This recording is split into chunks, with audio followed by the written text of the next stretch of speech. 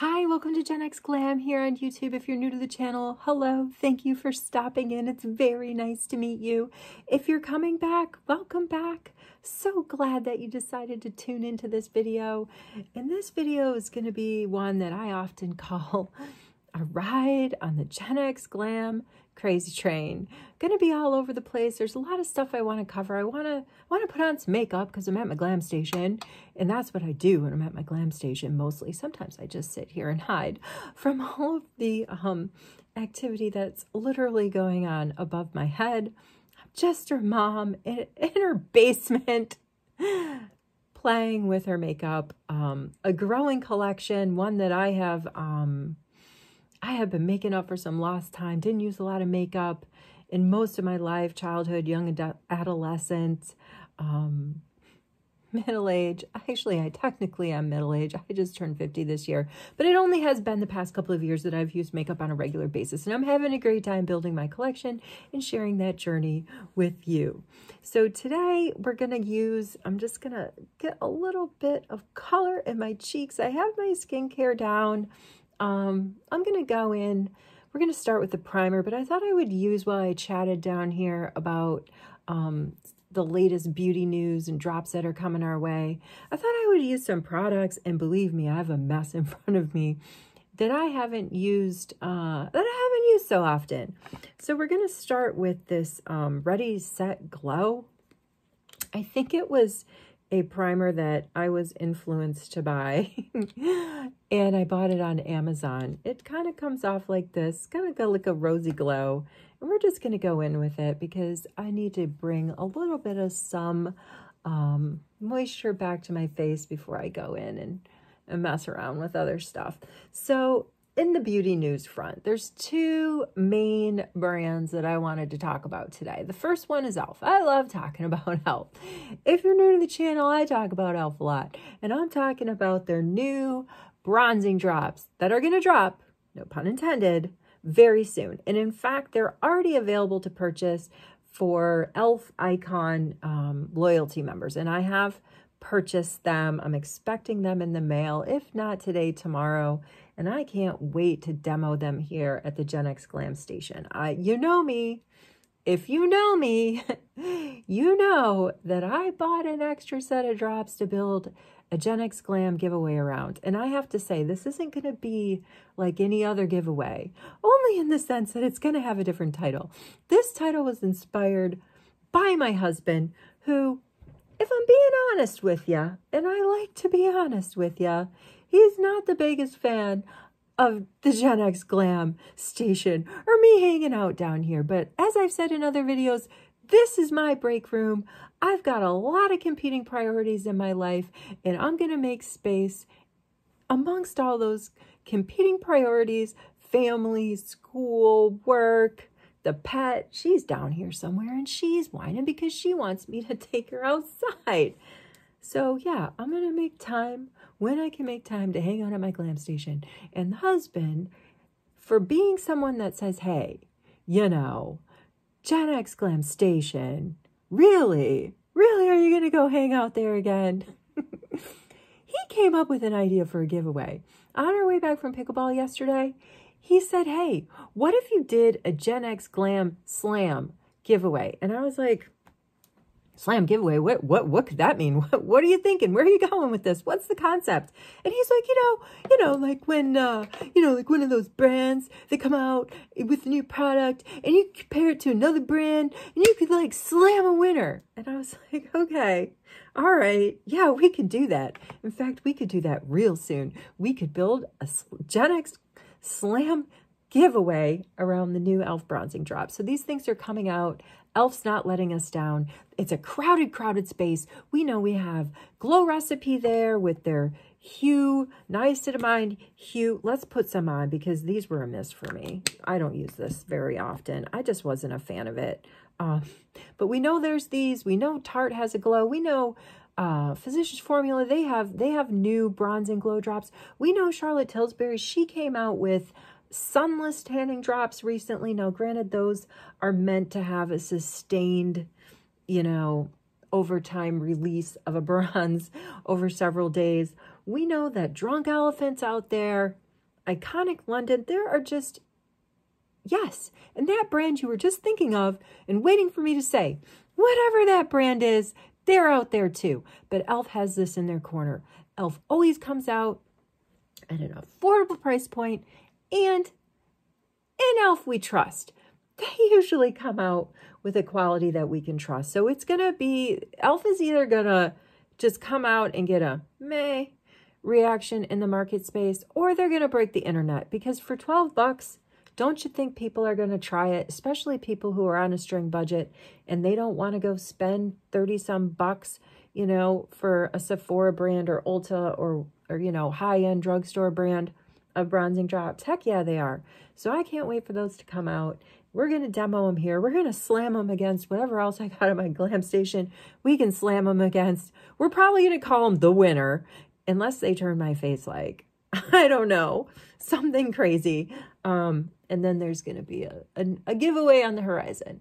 All right, the next thing I want to talk about is Charlotte Tilbury. And you know I like to talk about Charlotte Tilbury as well. I talk about her often. I like her. I like her brand. I like the quality of her products. Not everything I have bought from Charlotte Tilbury has been a hit, and some of it has been an expensive miss. But overall, I really do support her brand. And she is coming out. She's coming out with the fragrance line. Talk about a crowded space. How is she going to fit in this space? She has a foothold in makeup and she has a foothold in skincare. Pretty solid, right? But the fragrance space, man, that is just so crowded. So how is she going to find an edge? Well, I can tell you. And I don't know how this video is going to go over, because when I did sort of a deep dive technical video chat with y'all on lip oil and my DIY lip oil, and went pretty far into the weeds, literally, on the seeds that make up these oils, it didn't go over very well. But I still stand by that video because I like me some jojoba oil going on. Anyway, crazy train. We got off. We're getting back on the tracks. Charlotte Tilbury has partnered with the International Flavors and Fragrances Company. It's a U.S. owned company, but its history goes back. It has European roots. In 1889, a pair of brothers, or brother and his brother-in-law, Patrick and Schwartz, we're just going to use their last names, P&S, for future reference in this video. In 1889, these Dutch folks, they founded a company they called IFF, International Fragrances and Flavors, okay? And they brought on in 1917 a director to open up a U.S. branch of their company. This guy has a really long name, Arnold Louis van Amertigen Hibble something. We're just going to call him, let's just call him Louis, okay? And they had a partnership, whatnot, but something happened. They parted ways. Louis went on to develop his own company that kind of focused on fragrance, cosmetic side of things. And P&S, they continued to expand their company globally. And they focus more on like the spice and the scents and the taste of things. Well, in 1958, they all came back together and they merged. And from that point through current day, they have just, IFF has just gobbled up all kinds of companies around the world that focus research and development and product production in the fragrance, scent, flavor space, okay? So this is interesting. Charlotte has hooked up with IFF and is able to access, through that collaboration, some pretty interesting proprietary IT. Specifically, this algorithm that IFF has that's based on just over 100 years of, you know, surveys and polls, human data that's in this database that this algorithm can manipulate and spit out analysis on what it thinks. Now we're talking artificial intelligence, what it thinks, you know, certain fragrances, scents, flavors evoke in humans, like feelings, emotions. And that's what This is one of the very last things that I've purchased from the Sephora sale, which is done, sir, done, done, done, done. We won't see another one until the fall, but it's from Huda Beauty, and it's from their Glowish line, and it's in the scent, and probably if I ate it, the flavor of grape, okay? I like the scent, and I like the taste of products that are grape. And am I influenced sometimes in my, my role as a consumer when I'm out there and things smell like grape? Yeah, I am. Heck yeah, I am. Sometimes that is the reason why I buy something. And that is exactly what Charlotte Tilbury and IFF are trying to, I don't want to say cash in on, but it's what they're trying to create together. A scent that evokes an emotion in the person that smells it and ultimately buys it. And Charlotte's kind of narrowed that field down to scents that she wanted created that evoked emotions of happiness, of serenity, of seduction, of cosmic energy. That's where she's going. There are 6 different fragrances in the collection. Here's a picture. If you're new to Gen X Glam, we don't have 3D images flying at you through the screen. All right, every once in a while I pick up a piece of paper for a visual aid, and this is one of those times. This is how the fragrance from Charlotte Tilbury is going to be packaged. It looks, I don't know if you can tell from my old school visual aid here, paper with colored photo on it, but these are fashioned like old school alchemist packaging, potion bottles.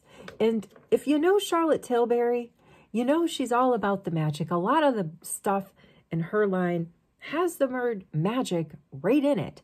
So I don't hate this idea of, potion-esque bottles, but I would say that there is no such thing as magic in a bottle, okay? There's science and there's technology going for this concept that Charlotte's come up with, and she's partnered with the IFF for. But there are also some inherent barriers in this whole thing. and they cannot be ignored. Somewhere I read a quote where Charlotte said, oh, this is a fragrance for all. But it's not a fragrance for all if you take a deeper look into the science, which I did, and I'm not a scientist. I'm not a guru in science. I'm more of a social scientist. That's my background. But I can understand. I can read, I can understand, I can process some stuff that's biological. And I did that in this case to share it with you. Inside of our nose, we have scent receptors, okay? They send messages to a part of our brain that's called the olfactory bulb. And that is the part of the brain that processes scents, emotions, learning, memory, this sort of thing. So you could be a person that has some sort of blockage, or they're all, you can't smell anything. So if you can't smell something, to get that message to your brain, for your brain to tell you how you might feel about that smell, that's an inherent barrier. So this isn't for anyone. And as well, genetics can play a role in terms of being an inherent barrier. Some people are predisposed in their genetics to smell things in a certain way, right? We all have our own, DNA makeup. Let's go back to this lip balm I put on. It smells like grape. And I told you, I like things that smell like grape. So I'm inclined to buy it, put it on my lips, some place that's so intimate on my body. It's like, I know it's there.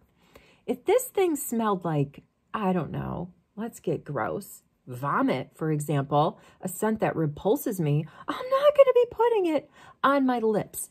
So there is proof of concept. If all of your receptors work, right, and you buy into this theory that certain scents make you feel a certain way, and then you go that next step and believe that the technology exists for, input from humanity to go inside of a database that informs the database about how they feel when they smell or taste a certain thing. And then there's you can come up with a majority sort of herd mentality result. all things great make me feel great. 1,000 people say it. The algorithm says 1,000 people say it. So let's sell grape stuff so we can make everybody feel great. Or this example. You come home from work and somewhere your kid has dug up your great grandmother's chocolate chip cookie recipe. It's like family secret. It has its own unique taste, its own unique smell. And you come home and you're like, whoa, I haven't smelled this for like however many years. And you start going back, like that scent, it takes you back to go into great grandma's house or grandma's house, and what that made you feel when you were there, like love, peace, safety, happiness. So that scent it took you right back there. Again, there is proof of concept in this, but I don't believe, fully believe in magic in a bottle.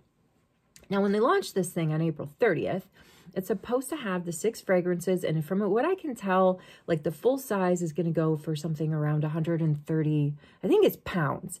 And so this isn't going to be a cheap full size bottle of perfume, right? But there's going to be, from what I also understand, something they're calling a discovery set that's going to be probably in the $50 range. I mean, I can't imagine there'll be more than like 7 milliliters. We'd be lucky if they were 7 to 10 milliliter, a discovery set for each scent. And then I think that there's going to be a deluxe size, maybe a travel size type of price point, because this product is something that's going to be, and it has to be based on the way that they're selling it, it's unique to the person that smells it. So it's not something that influencers are going to be able to say, oh, go buy the Aquatic Bliss. It's got ingredients in it that are going to make you feel like you're at the ocean, or you're sitting on the bank of a rolling creek and you're going to feel so serene and so calm.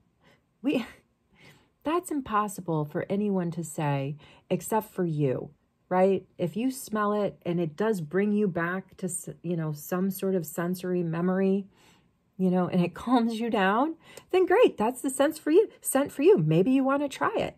But yeah, I think it's one of those where we can't be easily influenced. We need to go out and smell these things for ourselves.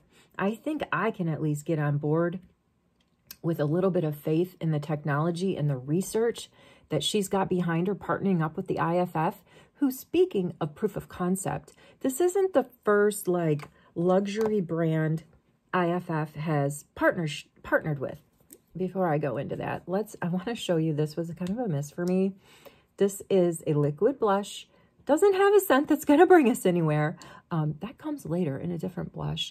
It's just a liquid blush. I think they got on the bandwagon when all the liquid blushes were coming out. To me, it's a little bit too pigmented to work with. Something in the diamond lined. I can link it if anybody's interested in it. It's okay, but I think I just got really into trying several of the liquid brushes that are out there on the market, and I do like the brand Physicians Formula, so I gave it a try. Look at how much color that just like instantly gave me. How long would I have to sit here and pinch my cheeks for before I could get that color on my own going on my face? All right, let's go back to the IFF. In the late 90s, well, we have to say this. I have to remind you that the IFF, since its merger in the late 50s, has been buying up all these different laboratories and companies in the space. So their resources are just beyond anything any of us could imagine. They apparently have this amazing botanical lab with over 1,000 sort of exotic plants and flowers going on. I think it's based in New Jersey, and it's the home of something that they call the space rose, because in the late 1990s, IFF, NASA, and Shiseido, they all partnered up and they sent a rose up into space to find out what would happen to it, when it was exposed to all of the elements that are up there, particularly, a lack of gravity. And what they found when this rose came back was like there was a significant alteration in the scent of the rose. And they used that information, that research, that discovery Shiseido did anyway, to commercialize it. And they made a fragrance that I believe was called Zen. I have never tried it. I don't know much about it, but I did know they did that collaboration. Now they're collaborating with Charlotte Tilbury, this fascinating company. I can put some links. Their Wikipedia link. Wikipedia. No, but it is actually very good. It takes you back from the beginning when the brothers started this thing off in Europe, you know, to their partnership with the American, I don't know, Louis Armitage, right? To the separation of that, you know, that partnership, to the coming back together of that, you know, after pretty much the Second World War, you know, where the companies were on their own, sort of doing their own thing, having their own struggles, still trying to survive that particular era, to when they come back together and they merge in the late 50s, and then over, you know, the past, you know, 50 years, you know, they're just buying up all these other like companies, building a database, and are able to do this really, really cool stuff. So apparently this laboratory in New Jersey is the home of the Space Rose. I'd like to see that. I wonder if they do tours. All right, my last example from my personal life, and then I'm going to sign off because I've got a lot of stuff to do before pickleball, and I can't do, you know, too much with my face because I am going to have to wash it off. But I just wanted to show you, I don't think I've shown you that, I think I've shown you this Physicians Formula Liquid Blush. I know I haven't shown you the new Glowish Huda Beauty balm. I'm not going to put this mascara on, not today, but in another video, definitely. I got influenced into buying this because I saw it, and I just thought this applicator was so cool. It's like the comb, and it's like bent, I suppose. So it's supposed to be able to really just kind of get in there and go with the curvature of your lashes. And I'm sort of, and I've mentioned before, man, eyeliner, mascara, even a lot of stuff that has to go on my lids to give me pops of color. Not my area of expertise. I'm much more of a fan of the creamy stuff that I can just build and blend and have fun.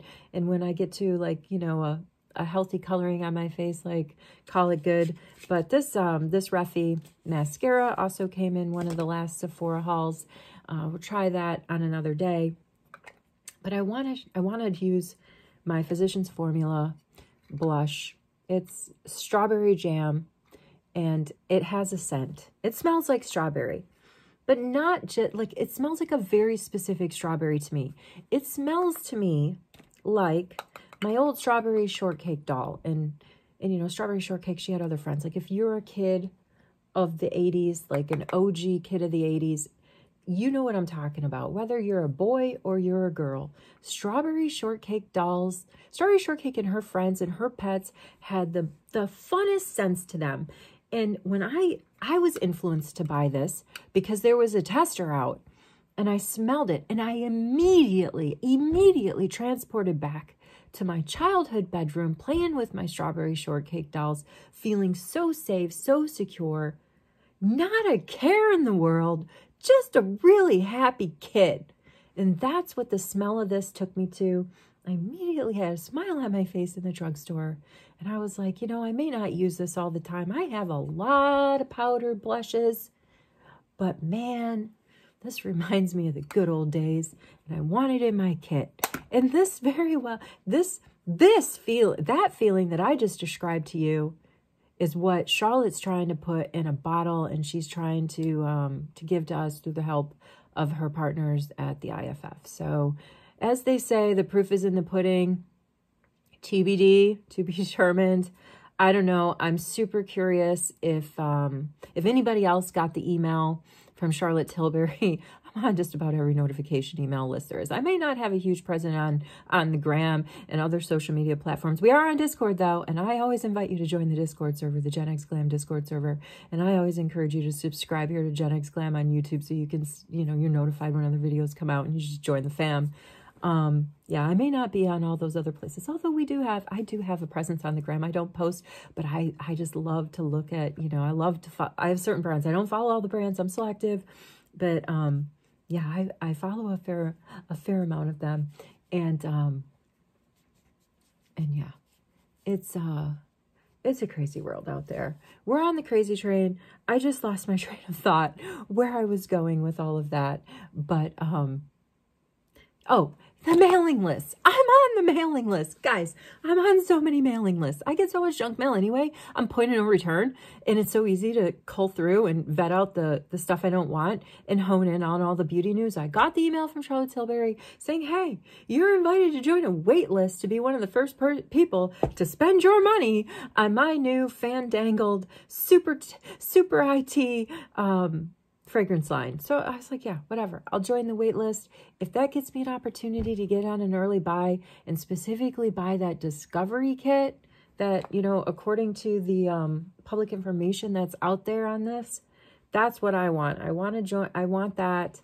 I want to put it on. I want to see, do these different scents that all this time and effort that's gone into development really do make me feel a certain way when I smell them. Heck yeah, I want to find that out and tell you all about it. So wherever you are, whatever you're doing, I hope you are well. I will see you in the next video. Take care.